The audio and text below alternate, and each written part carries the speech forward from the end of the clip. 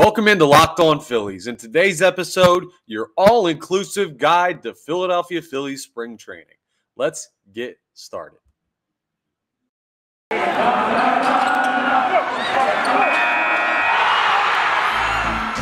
are Locked On Phillies, your daily Philadelphia Phillies podcast. Part of the Locked On Podcast Network, your team every day.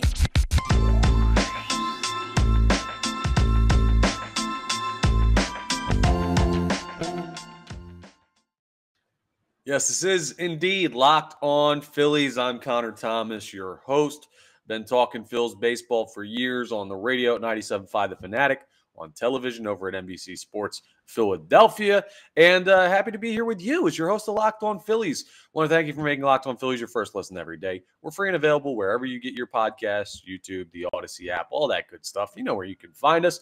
And this episode is brought to you by FanDuel Sportsbook, official sportsbook of Locked On. Make every moment more. Visit FanDuel.com/LockedOn today to get started. Now, we're right around the corner from spring training. Today is Monday, February 6th.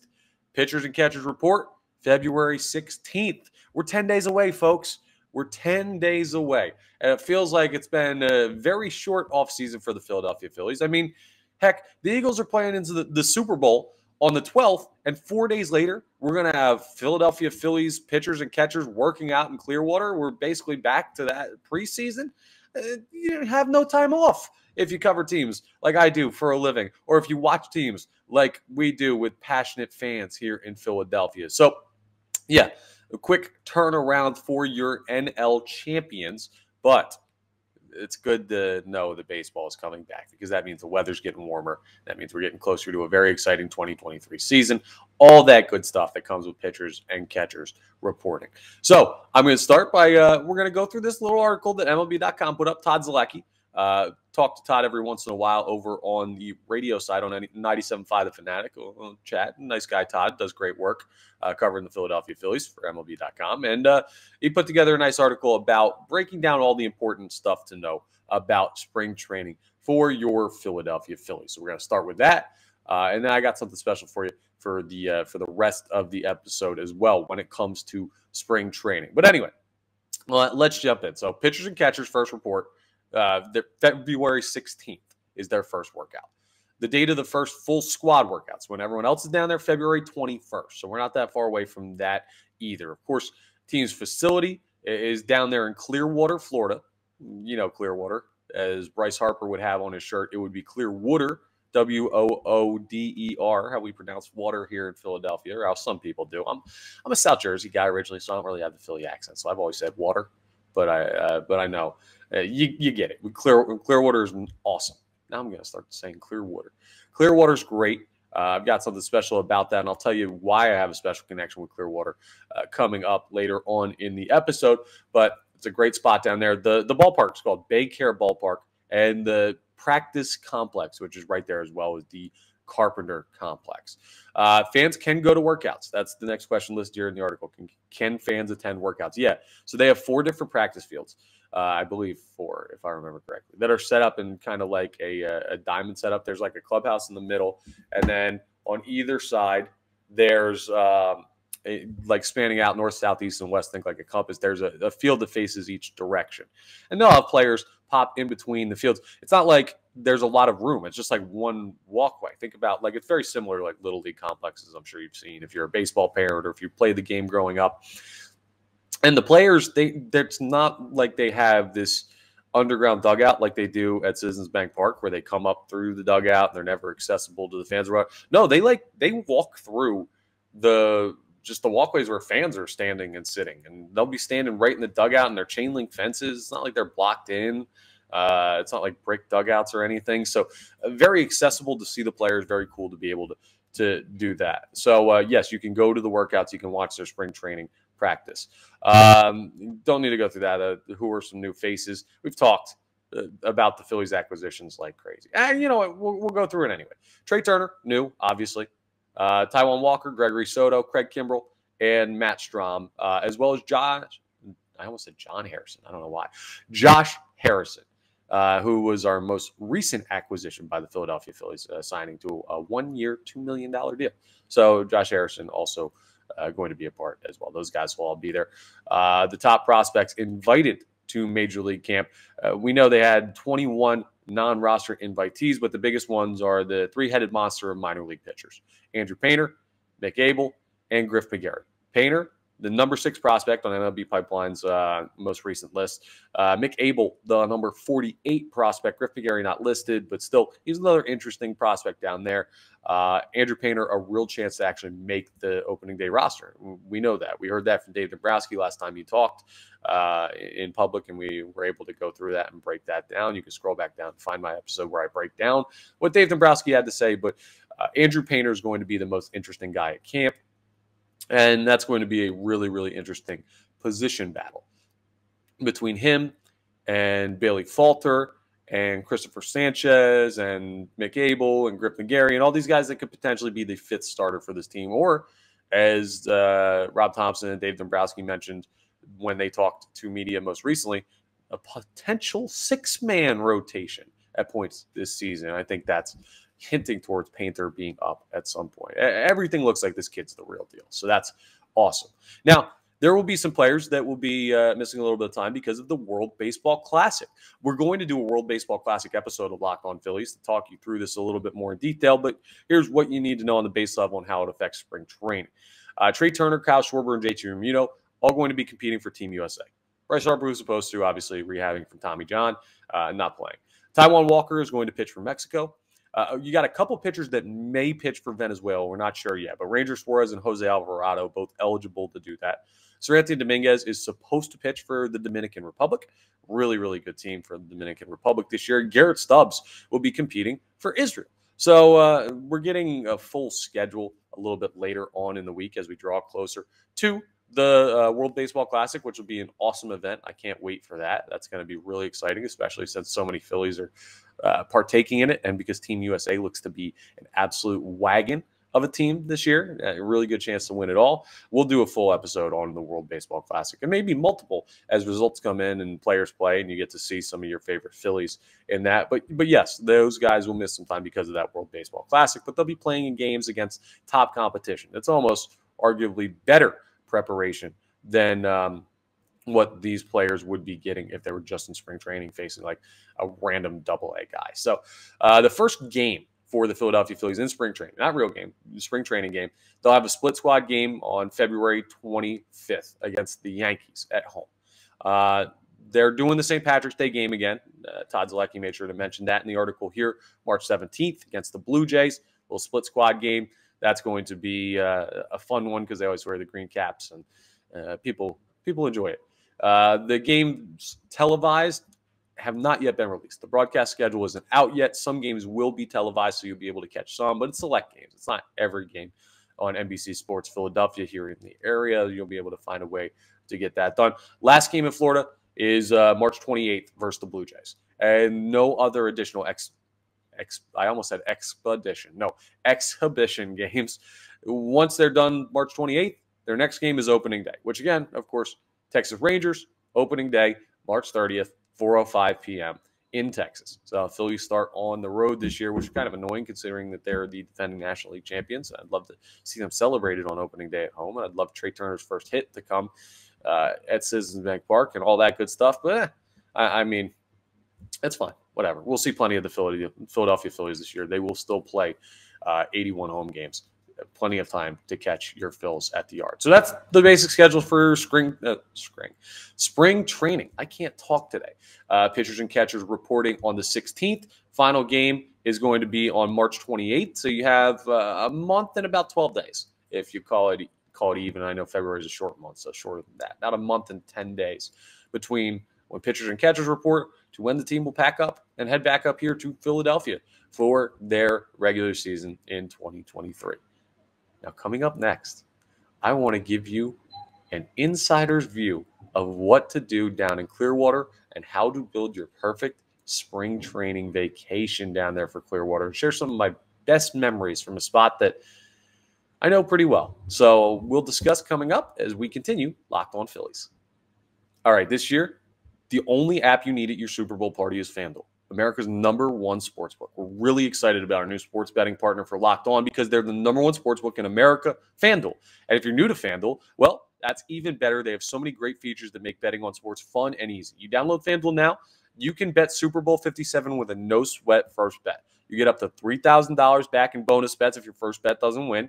And FanDuel lets you bet on everything from the money line, the point spread, so who will score a touchdown, the coin toss, the Gatorade, everything. Go ahead and check it out on FanDuel.com, their app. You can also do it on FanDuel.com. But the FanDuel Sportsbook app is safe, secure, and super easy to use. Best of all, you can get paid your winnings instantly. So join FanDuel today at FanDuel.com/LockedOn to claim your no-sweat first bet on Super Bowl 57. That's FanDuel.com/LockedOn. Make every moment more with FanDuel, official sportsbook partner of the NFL. Okay, now why is Clearwater so special to me? Well, allow me to tell you. I'm glad you asked.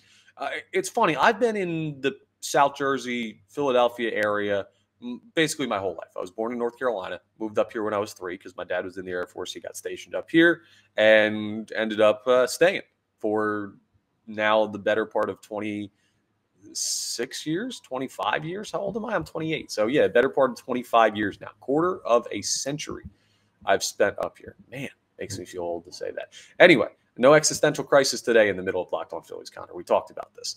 But my dad is originally not from North Carolina. He's from Florida. He's from the Pinellas Park area, which is right by Clearwater Beach, right by Tampa Bay. Great area of Florida. Clearwater Beach is awesome. My dad used to go there all the time as a kid. Still have a lot of family down there in the area. And you know what's funny? My aunt and uncle on my dad's side actually live down there, probably about a 5-minute walk to the Carpenter Complex and the ballpark down there in Clearwater. It's a 2-minute drive. It's like a 5-minute walk. It's crazy how close they live. So we would go down all the time as kids. And actually, I give a shout out. My neighbor 2 doors down growing up. So I grew up in South Jersey. I grew up and 2 doors down, there were 2 kids the same age as my brother and I, or like right around the same age. They might be a year older or a year younger or whatever. We were right around the same age. Grew up playing sports together with them because we were in the same township. Their dad is Steve Novarita, who pitched in the major leagues, who worked in the Phillies minor league system for ages, and always did a bunch of stuff with spring training, always got cool opportunities with them. And every once in a while, we got a chance to partake as well, just being kids in the neighborhood, always hanging out together and whatever. And some of the coolest things for me is that I used to be able to go down there, and they would be out there on the field shagging balls for BP. So I have so many Major League Baseballs from spring training because my next door neighbors would be out there on the field, kids that I grew up with, and they were like 10, 11 years old, and I was like 10 or 11. And they'd get the ball, and they'd run out to the outfield because you got the grass outfield seats. Not obviously the outfield is grass itself, but if you've seen the Phillies Clearwater training facility and their ballpark down there, you know that they've got the lawn seats that a lot of people love to sit out on. And they would come over and throw the balls up to my brother and I. We got a bunch when we go down for spring training. We go often because we could make it a family trip and go with my dad, and it was great. And he could see family and we could see baseball. So much fun. So that's why I love Clearwater. And I also know the surrounding area pretty well from being down there for family stuff, obviously. My dad's side of the family all being from that area. And I can give you a couple great tips of like things to do while you were down there for spring training, the best way to do it. First of all, there's no wrong amount of time to go, but I would say you go ahead and you give it a week if you're going to go down there. I know it's a short flight. You can do a 3-day, like a Friday, Saturday, Sunday. It's not hard to get down to the Tampa Bay area. But I think it's best to be able to give yourself enough time to do baseball adjacent things if you go for the entirety of a week. That way you get a chance to see multiple games. The tough thing is with split squad, sometimes players travel, sometimes players play at home, sometimes players have off day. So it gives you the best opportunity to see the players you want to see. The World Baseball Classic messes with that a little bit this year, obviously, and we'll discuss that when we do that episode. But a week always felt like the right amount of time. If you have the ability to take that much time off work, get your kids out of school for that long, well, yeah. Unless I wonder if any schools are finished up by the end of spring training. No, we must have gotten taken out of school. Man, that dad was awesome. Still is, still alive. But anyway, I'd say take a week so that you have a chance to see multiple games in case players travel that you wanted to see or that your kids wanted to see or whatever. And that you can also get a chance to see multiple practices. It's very, very cool to be able to see the way that Major League Spring Training is run, to see the players, to be real close to them, to hear what they're talking about, to hear the chatter. Like, I get the opportunity because I'm a credentialed media member to go down for batting practice at Citizens Bank Park. And if you have never gone, obviously that's much harder to do, but if you've never gone to Clearwater, you don't know the experience of being eye level, face to face with guys while they're taking batting practice and while they're going through their drills and everything. There's one thing that I'll never get over. And I played baseball at a relatively high level. I played college ball. I played semi-pro ball. The way the ball comes off these guys' bats during batting practice is incredible to watch from the stands, and it's even more incredible up front. You know, it's kind of like, and I've gotten to experience this only one time, but if you go to an NBA game and you're watching from like the upper decks, it's cool. You're watching basketball. If you watch from floor level, that's the only way to truly appreciate how fast these guys are, how athletic these guys are, how big they are. It's unbelievably different the closer you get. That's kind of what baseball batting practice is, and watching spring training from that close, it's awesome. It would literally be like going to your kid's little league game, sitting in the stands, because they have stands just like it's a little league complex, and watching major leaguers play as close as you watch your kids play. It's awesome. So you want to be able to do practice as well. Don't just go down there for the games. Go down there for practice. Also, you really definitely want to go to Clearwater Beach. It's a beautiful beach. They got a nice little strip of bars and restaurants right down there on the beach. The weather's always wonderful. If it's raining one day, it'll be gone in 15 minutes. Love the weather down there. And that's just Florida in general. But if you've never traveled, pack shorts, pack a bathing suit. It'll be warm enough to go to the beach. And you can go ahead and check that out. And that'll be like later on. Normally, the weather really breaks in March, but you'll be down there in March if you take a little bit later of a spring training trip. So go ahead and do that.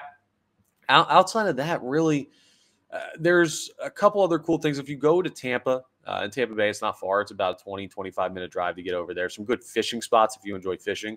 If you want to spend a day doing that after practice, before practice, if you want to wake up early for the Philadelphia Phillies. But the thing with spring training, while it is somewhat a routine, if you go for a week, you're not going to see the same thing really multiple times. You're going to see live at-bats as far as like throwing in practice and stuff like that if you go earlier, but it'll be different players. It'll be different pitcher matchups. They rotate through and everything, so something you see at practice one day might miss the next.